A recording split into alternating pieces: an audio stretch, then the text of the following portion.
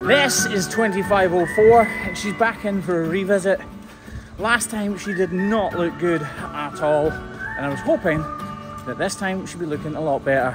And from what I can see, she's walking far better than she was last time. This is the Hoof GP.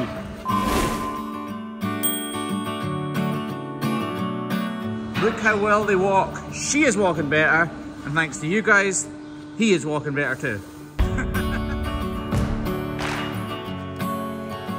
So just to recap, last time I made a bit of a kerfuffle there, stumbled with my words and told you that every cow in this farm was lame, when in actual fact the only cow was that cow right there. 2504. We got her in the crush. We knew her front right foot was sore. Front left foot, front right foot. We knew one of her front feet was sore because we could tell from the way she was walking and standing. And when we got her foot in the air, it didn't take us long to find the reason why. We did everything we could. We removed all of the loose and detached hoof horn. We attached blocks to our outside claw to take the weight off that inside claw. And like I say, we really went to town doing what we could for her. We let her go, and this is how she was walking. As you can see, it wasn't fantastic, but we were hopeful that on this revisit, she'd be walking miles better than she was. So, she's in the crush right now. Let's see how she's doing.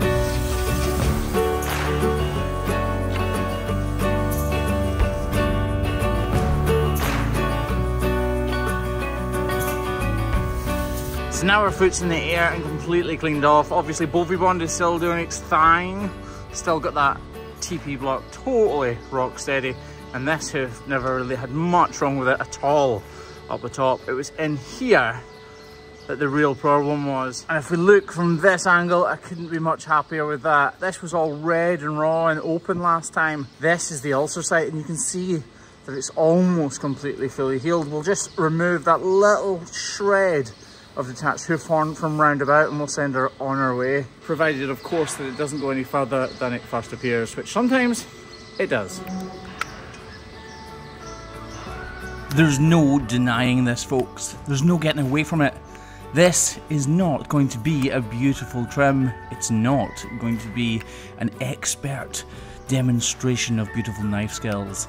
This is doing what we can to further her improvement. You can hear it's absolutely rock hard, and that's because she's going through a copper sulfate foot bath fairly persistently, which is drying out the outer layers of this hoof horn.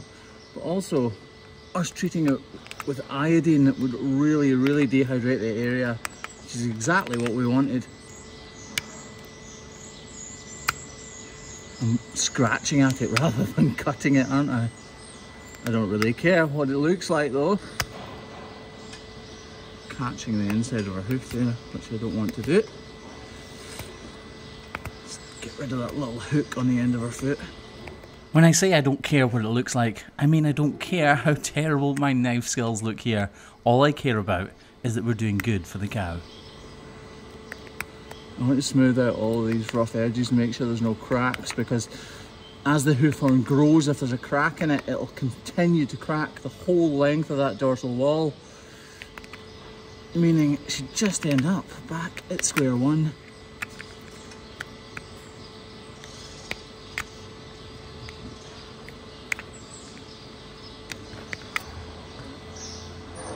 We are making progress. It is exceptionally slow progress here, but we are making progress. The difficulty here is, clearly you can hear how hard that hoof horn is. It literally is like trying to carve stone, but at the same time, her hoof has only grown or thickened up by about 3 millimeters. So if we push too hard and cut too deeply, we'll undo all of the good work we've already achieved. You guys see that little crack right there?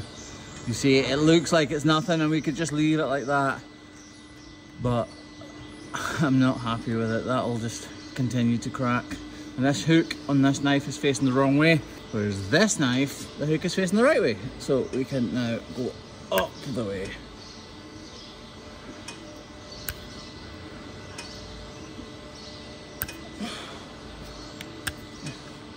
You see how there's another layer of that hoof horn going all the way up. Oh, this is hard going. Yep, I'm happy with that. So now look at that. Is that not a beautiful sight? You can see a little bit of bruising in there behind where it's been bleeding out right at the tip of my finger, just there. But it has completely healed. That is what you call a result. I'm really happy with that, but probably not as happy as the cow is. We're still gonna spray it with some iodine just because of obviously the soft tissue there where I've been carving away, but that should be totally and utterly treated. This has genuinely progressed much, much faster than I thought it would. Not that I'm disappointed. As she steps out of the crush here, you can see she's still slightly unsure of that front left foot. Obviously, she has a block on it, and we've had it up in the air playing around with it, so it's to be expected. But if you look at this side-by-side comparison, there's a really positive difference. Now, if that isn't a result, I truly don't know what is. This is the Hoof GP in a very happy and uplifting mood. Cheers for watching, guys. Catch you later.